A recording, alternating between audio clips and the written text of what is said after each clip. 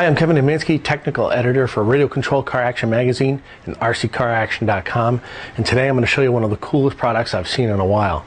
This is LRP's new soldering station, and it has a lot of great features that we haven't seen before on a soldering iron. Now, this soldering station is very compact, which makes it easy to pack for when you go to the races or even on your workbench. It's completely digital, and it has a backlit display to show you what temperature it's at. They also include this heavy-weighted iron holder so that it won't tip over with the tip in it and you don't burn yourself. And the holder has a small magnet in here so that the soldering iron senses when the iron tip is in the holder, and it can do some really cool functions. You can set this soldering iron to have a sleep mode, and what that does is it'll turn the temperature down of the soldering iron when not in use, which saves the tip and saves electricity. You can set the time and the temperature you want it at.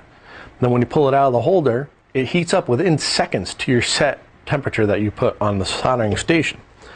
It's a 90-watt unit, and it's able to get up to 480 degrees Celsius, which is almost 900 degrees Fahrenheit. When you put it in the holder, you set your sleep mode, it goes into sleep mode, and if you leave it for another determined amount of time that you can set in the soldering station, it'll go and shut itself off. So you don't have to worry about burning down your house if you leave it on by accident, like I've done in the past. So it has a lot of safety features that are really great for anybody and really good for the track. One of the other nice features that it has is this tips. It comes with 2 tips, and they're very easy to change. All you do is pull the one tip out, just slide it out, take your other tip, line up the little groove in here, and slide it in place, and you're ready to go with the larger tip. I've used this soldering a lot already, and it's very easy to use, and it works very well. I'm really excited about it, and it's going to be on my bench for years to come.